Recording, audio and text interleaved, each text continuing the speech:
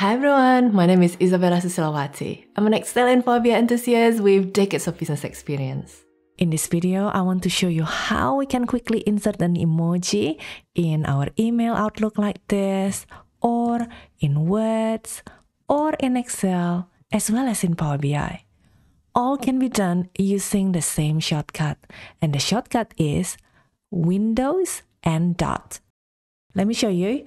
If you press Windows and dot, you get a selection of what emoji you want to choose. You can choose anything from the top, or if you scroll down, there is also a GIF emoji, which is more animated. So I'm just going to select this, for example. And we've got a tiny emoji, but don't worry, you can make it bigger. Just change the font to a bigger font, yeah? Or even bigger, like that. Now, that's in Power BI. And in Excel, you can do the same thing. Press Windows dot and same window up here, and you can just select anything. Now that's black and white in Excel, but you can change the color. For example, I'm going to make it green like that, and then just make it bigger like that.